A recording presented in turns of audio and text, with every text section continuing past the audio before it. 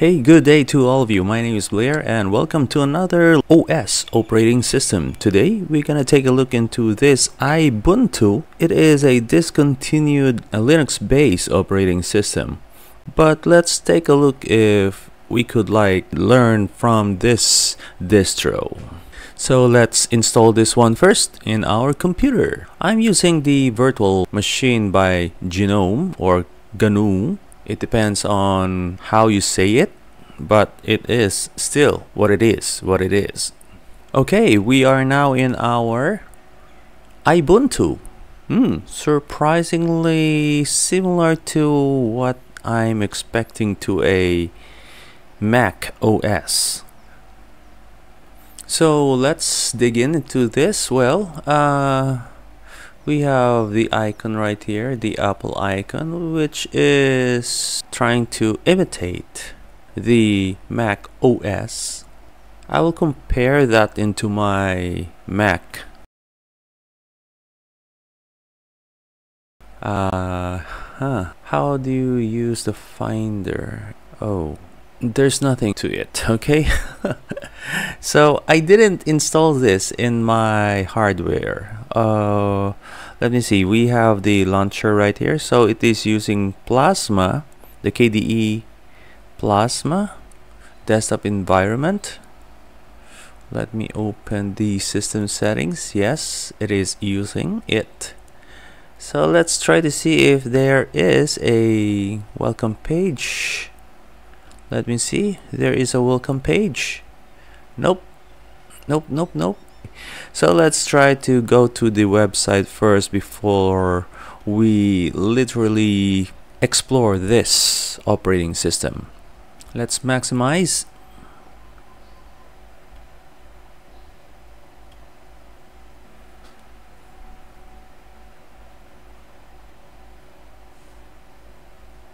So it has to reload the Firefox, hiding from the so-called... are we stuck already? No, we're just low in memory. Okay, I just gave it like 8 gigabytes, but I think it's heavy in the graphics, that's why. Is it? So I think my RAM is a little bit very low for this particular operating system, so I need to restart this one.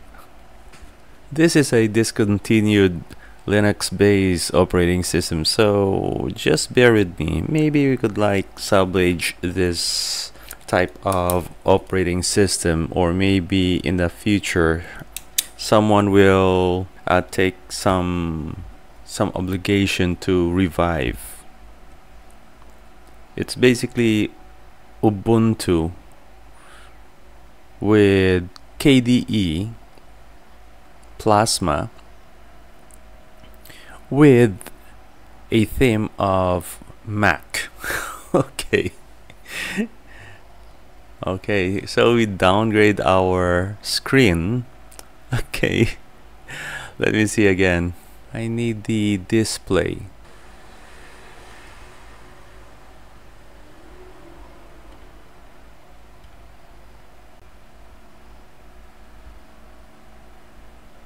Okay, it won't allow me.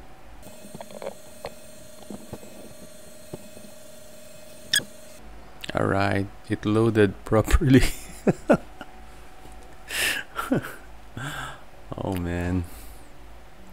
So it imitates the website like you're using the Firefox, but it says like Safari. Well, let's try to see.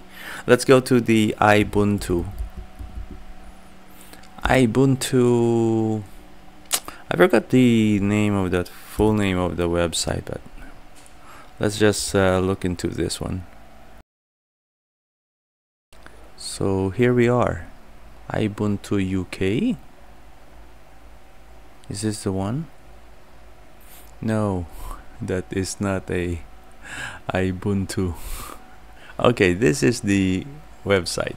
So we have the website of iBuntu, which is ibuntu.jimdofree.com. So as close as possible to macOS to be like fair use alternative. That's Ubuntu based, and it is resembles Mac. So this is, I don't know if this is still continued or what, but let me see. Let's try to see the abouts. The desktop user interface, it's similar to Ubuntu and Mac OS. So we have the dock right here with the launchpad, which is Plasma desktop environment. And of course we have the Finder, which is the, let me see, what is this? Okay, this is the Dolphin. It mimics the Finder. And then we have the Firefox, supposed to be Firefox, but the icon is Safari.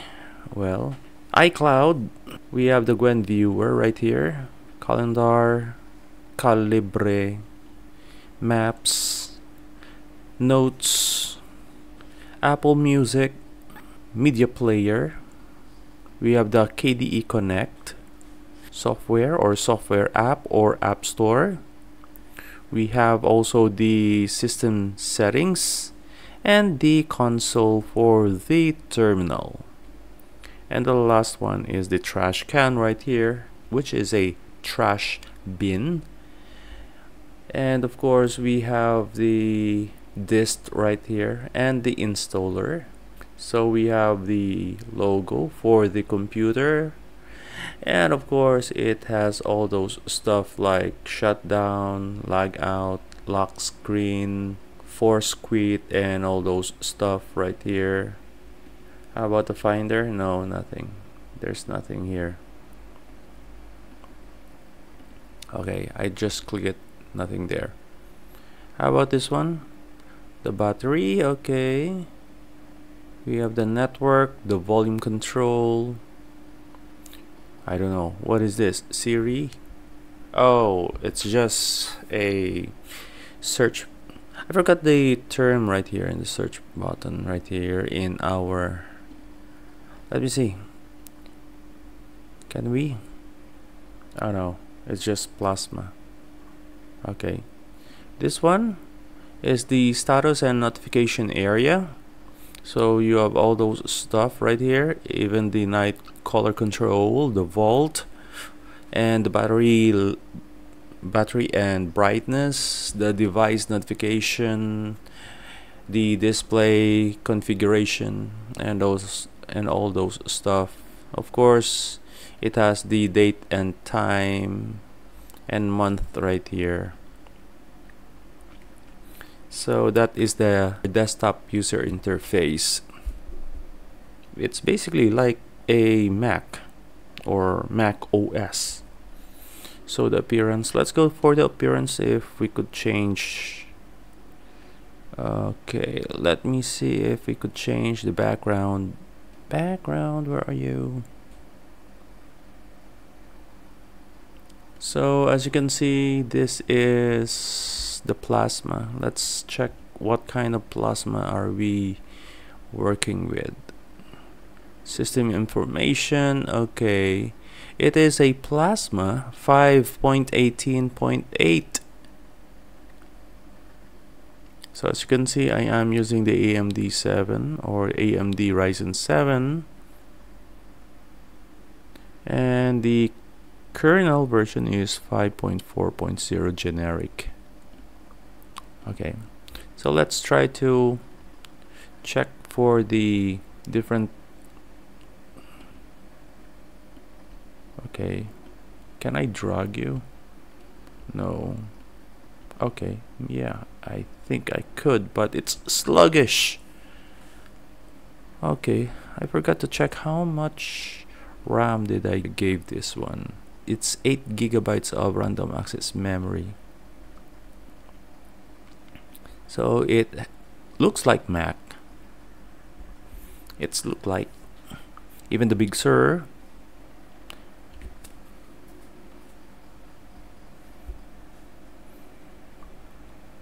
But it has a KDE feel. That is the wallpapers available right here in our iBuntu.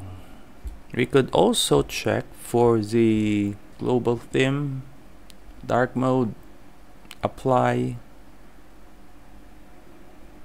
Ooh, there it is, the dark mode. So this is the dark mode. How about the plasma style? Yes, you can change that one. We also have the application style right here, the decors right here, if you want to change it. Bless you, somebody sneeze. Let's close the appearance. So how about the application? So as you can see, we have the browsers right here, all those stuff you need, from the browser to the email client to the photo viewer, calendar, the Calibri Office suite, the Google Maps, which is, no, this is not Google Maps, this is the GNU Maps, the GNU Maps. We have also the notes right here, music, player at the same time, connect, KDE Connect, the App Store, and of course we have the system settings and the console, as we have that one as a default. You also have right here like the gestures, the easy stroke gestures. You also have the Google Chrome, the GNU image manipulator program, even the iDrive. I don't know if it's gonna be iDrive. iBuntu update.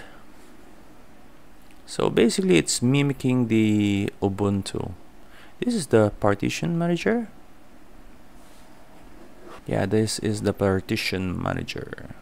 Latte is the dock application. Oh, they also have the LibreOffice suite.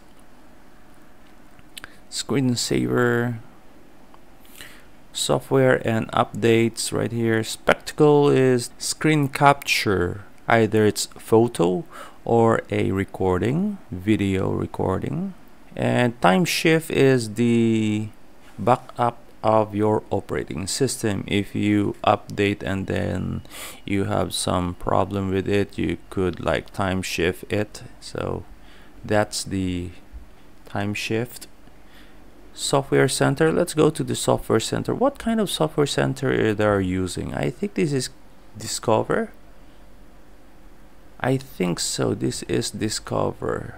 So software catalog is downloading right now, so let's wait for that one. It is mimicking the software app. Oh, this is what is this? Okay, it's basically generic. I really don't know. Probably this is GNU Software Center. This is not the KDE Software Center or the Discover. So let me try to download something, like, let me see. Let's try to download VLC. Okay. And then we have the source, either iBuntu, Snap. Okay, so this is Ubuntu based software center. Okay, let's just click this one, install. Oops, is it allowing us? No, we are not allowed. Okay, we are not allowed to download. Okay, let's close this one. So basically this is a unmaintained Ubuntu based Mac like operating system based in Linux kernel, and of course it's mimicking everything in our Mac OS. So conclusion on this particular operating system, it's easy for the transitioners from Mac. It's Mac-like. The learning curve is a little bit like normal, not too hard, not too easy, not too complicated. The installation, yeah, it is easy to understand. And of course, the security update it is not advisable to use this one. But if you just wanted to play with it, it is okay. But not the daily driver. This is unmaintained. So basically you have to tinker with it if you want to make it as a daily driver. So anyway, that's it for now for our OS, iBuntu operating system, a Mac OS like operating system based in Ubuntu. Bye for now and see you in the next episode. I'm Blair, your science, computer, and math teacher. Catch another episode of OS next time as we ponder and continue the search for knowledge. And remember that science means knowing. That's why science is cool. So how do we shut down this one? Simple. Just go right here on the icon or the logo of Apple and then click shut down. Bye.